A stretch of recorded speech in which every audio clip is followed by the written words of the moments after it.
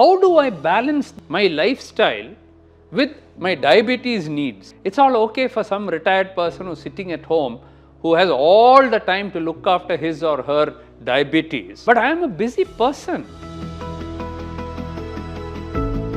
In the management of diabetes, you take 4 pillars. The first pillar is diet control. The second pillar is exercise. The third pillar is education. Fourth pillar is medicines. Of course, medicines are very important. If you take away the fourth pillar,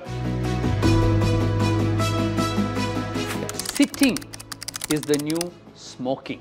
Earlier we used to say that if you smoke, you will get cancer, you will get heart attack, all kinds of other diseases that you can name. Sitting produces all of this. Can you imagine? It will increase your weight, your sugar will increase, you are increasing your risk of heart attacks. So you may say, so what should I do? Lifestyle becomes very, very important. Do you want a cheat day? Cheat, but cheat proportionately. Don't cheat so much.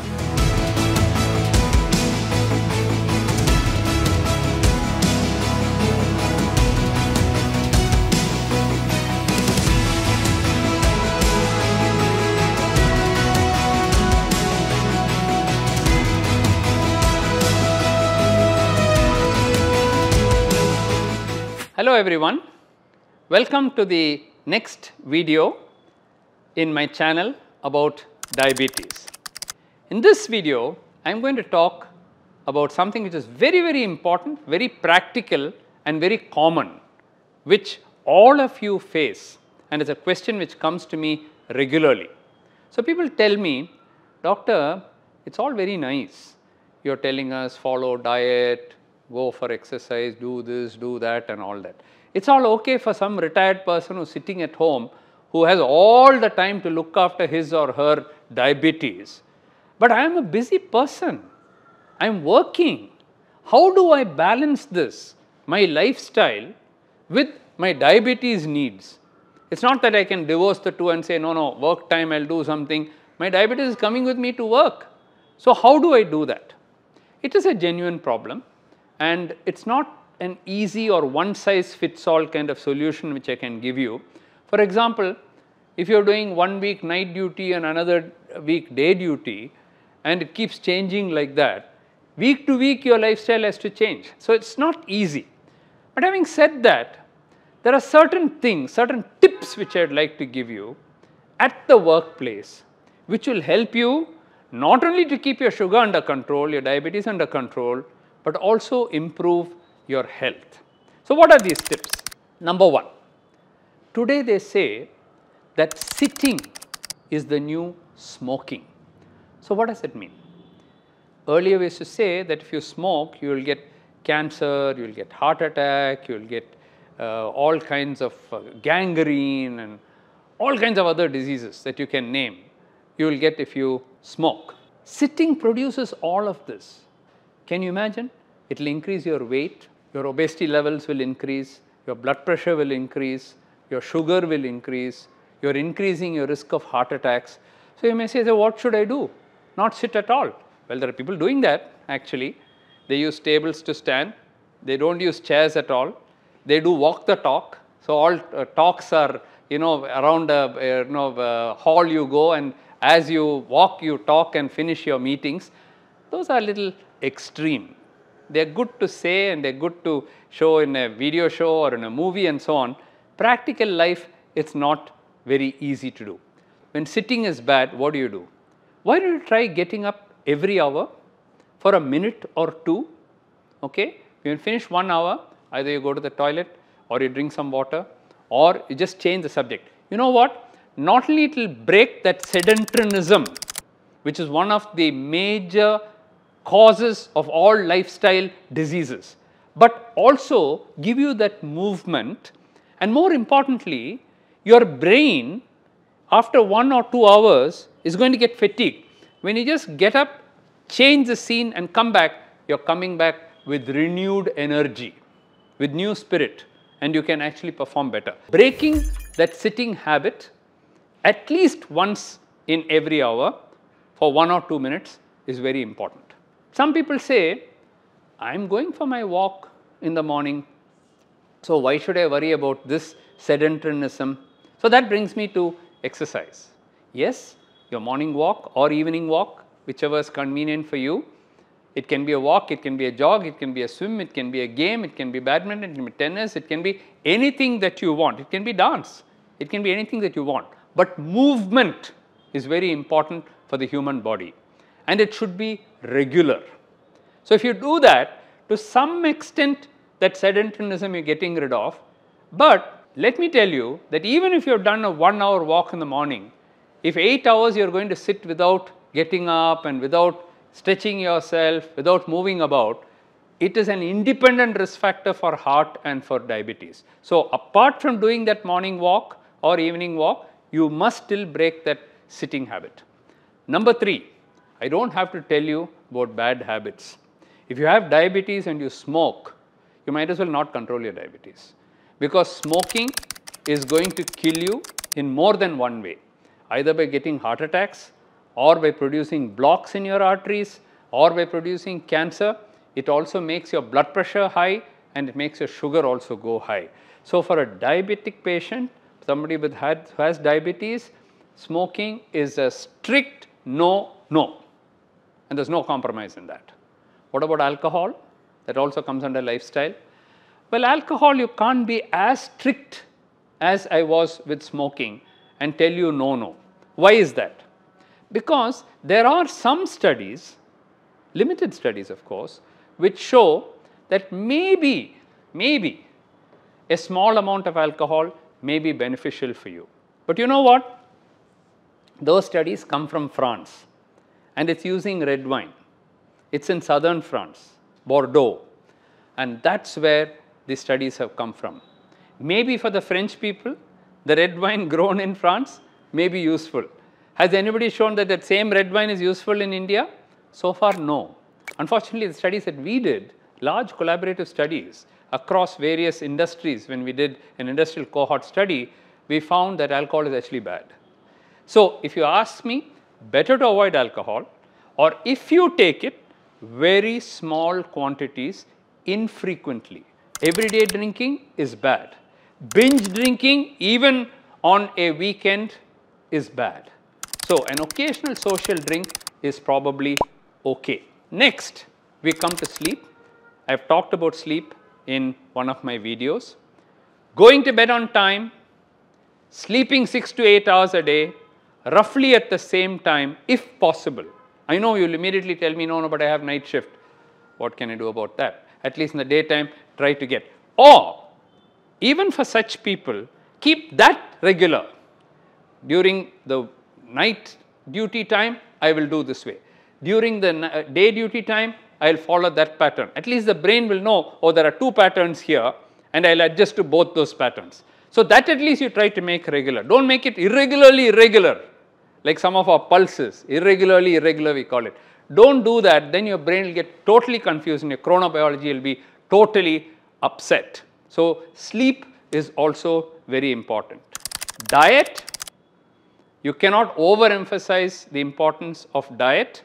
What you eat, how much you eat, at what time you eat, the speed at which you eat, all are very important.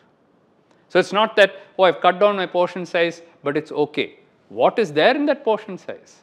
That is also very important. So, each one of these, and there are videos where I am talking extensively about diet. Please watch some of those videos, which will tell you all that you need to know about diet. But let me underscore the fact that without some healthy eating, mindful eating and healthy eating, there is no treatment for diabetes at all, because the first pillar in the management of diabetes, you take 4 pillars, the first pillar is diet control or healthy eating or medical nutrition therapy as we call it. The second pillar is exercise. The third pillar is education, understanding the importance of 1 and 2, and only the 4th pillar is medicines. Of course, medicines are very important. If we take away the 4th pillar, the whole building will collapse. But the first pillar is diet and the second pillar is exercise, and therefore, lifestyle becomes very, very important. The most disciplined person lives the longest and has the healthiest and happiest life. This is what I have learned in my life after 50 years of working as a doctor.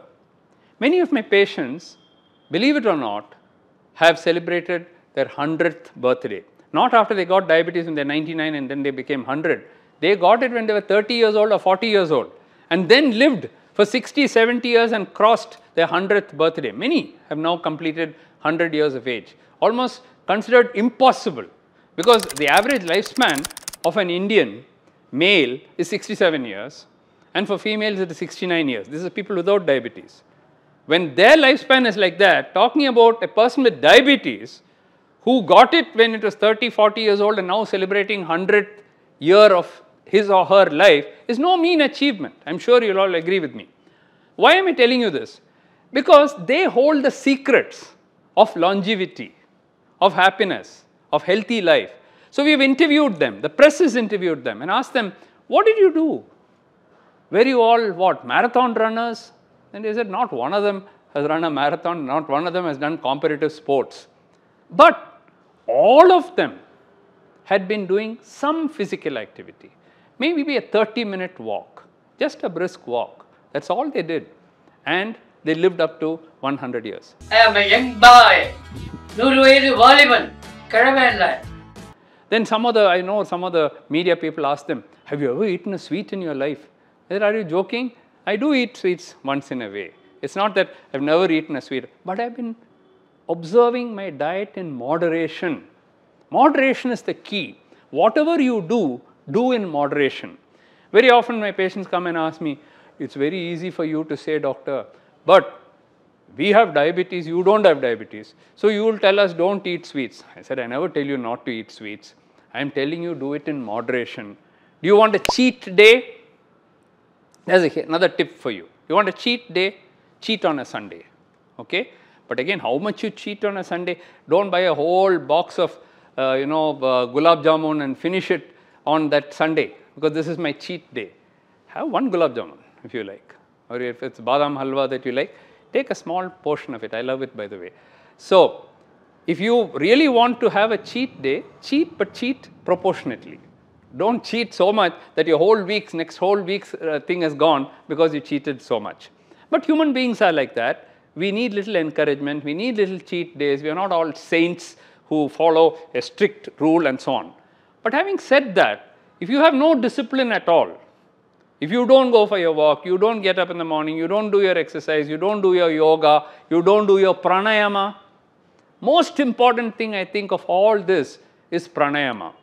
Because it's that breathing that you do which keeps you healthy, it keeps you happy, it keeps you tension free. It definitely reduces the sugar and the blood pressure. Yogic exercises are also very good. It keeps you flexible. In one of my videos, I've talked about the FAR principle. F-A-R. What is this FAR principle? F stands for flexibility. You must be able to rotate your body so that it remains flexible and supple. This will prevent you from falling when you grow older.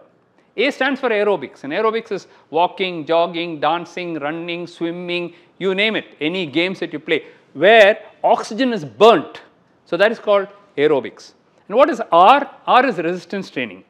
You have small weights. It can be just a bottle of water, which you take, or it can be dumbbells, it can be anything. Small weights for your biceps, for your triceps, and then squats and sitting up, push-ups, pull-ups. All this builds your shoulder muscles, your pectoral muscles, your thigh muscles, and makes you strong. If you have strong muscles, then insulin resistance comes down, your blood pressure comes down, and you can prevent heart attacks and keep your diabetes under control. As you grow older, something happens. Your muscle tends to go away and it gets replaced by fat. We call that a sarcopenia. And that is the basis for most diseases which occur in old age. These people I told you about who lived up to 100 years of age, they did not have sarcopenia because they've looked after themselves. They've been doing gentle exercises. They've been exercising not just their body but also their mind. And therefore, they did not develop dementia. They kept their mind, it's like a gym for the mind. They've been doing puzzles, crosswords, Sudoku, chess they played, something they did. They kept adding things, they kept writing things. So, keep your mind and body active and healthy, and you should start this not when you are 40, 50, 60 years old. Start it when you are 20 years old, when you get your first job or you are just out of college. That is the time when you tend to put on weight. So, if we start a regular routine then, let me assure you that not just diabetes, but none of the lifestyle diseases that are killing people today will affect you or your family. So, wish you all the very best and hope to see you soon in one of my next videos. Thank you for watching.